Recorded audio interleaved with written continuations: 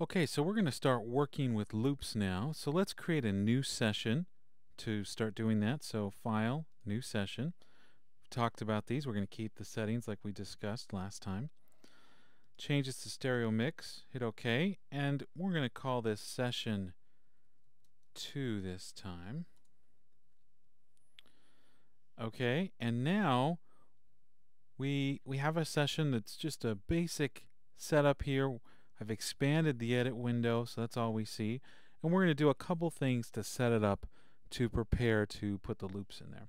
So first off, I am going to go to track and create click track so I can have a click track.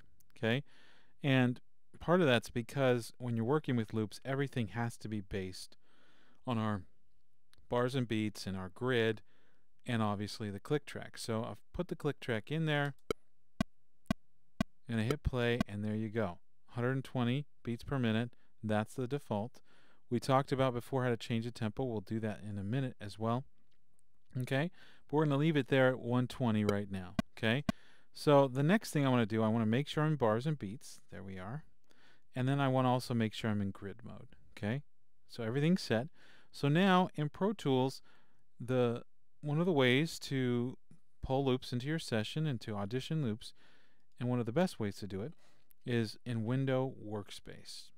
Okay, so if I go to Window Workspace, this is kind of a browser for my whole system, just like the Finder in Mac or Windows Explorer in Windows.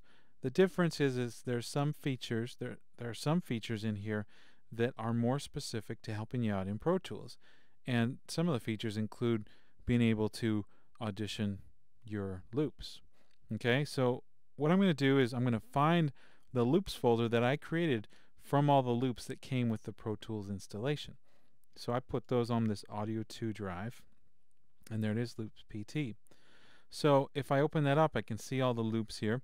If I double click on Loops PT, it's going to open another window with the contents of that folder. You see how those are identical there. Okay, so now I can actually exit out of that other window, and now I can just worry about the contents of that folder. Okay, so now I'm going to open up one of these genres of music, and we'll go into drums under jazz and new jazz. Okay, and I can audition one of these loops. Okay, and you'll notice that because this green button, this green metronome button is on, even though this says it's 80 beats per minute, it is actually being sped up to 120 to match the tempo of my session. So if I take this off, you'll see how, okay, that's the original tempo of the loop. Okay, so if I turn this back on, it's going to be very important as I bring loops into my session that everything stays the same tempo. So we're going to bring this one in to start. Okay, and there it's converting it and everything, analyzing it. It's turned on the elastic audio. I'm hitting T here to zoom in a little bit. And now we listen to it. Nice and fast. Okay, so what we're going to do now is we're going to change our tempo because that might be just a little too fast for what we want to do. Okay, but you'll notice that if we pull the volume of this down, hear that click track? They are perfectly locked in tempo together. And you can even follow 1, 2, 3, 4. Okay, you follow the bars and beats there. Everything is locked in. Okay, that's one of the benefits of making sure you have that green button on and that we have our click track on, grid mode, and bars and beats and everything. Okay, so if we go to Window and Transport, now we can turn off the conductor and adjust our tempo. Okay.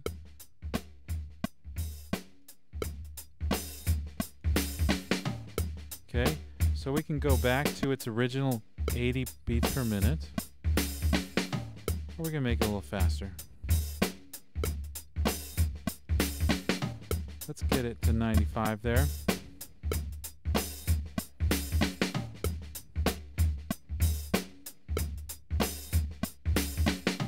Okay, so nice little swinging feel. Okay, if we want to, we can keep that going while we audition more loops. Okay, so we'll turn that back on. And we're going to find that window again by going Windows, Browsers, There's my loose PT window. Okay. Now from here, I don't have to stay in jazz. I can go to another style. Maybe pop rock. Let's try some piano. Electric piano clav. Okay, and because the green's on, it's going to match the tempo.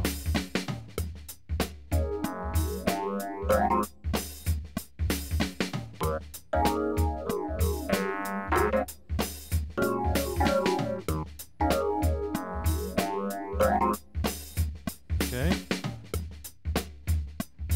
Let's see how there's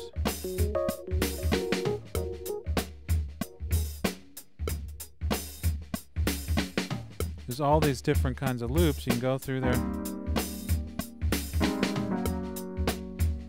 Okay, you can go through there and audition these. But we're going to go ahead and grab this first one. You notice once it gets going there.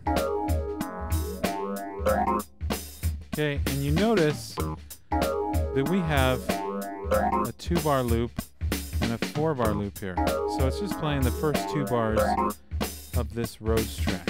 Okay, we'll go ahead and stop that. You'll notice if we select this, we have the full 4 bars selected. Okay, but watch what happens now. Our drum loop stops playing. Okay, that could be a nice little dramatic thing, but we want to actually expand this so this whole thing is maybe longer than 10 seconds long as well, and longer than 4 bars.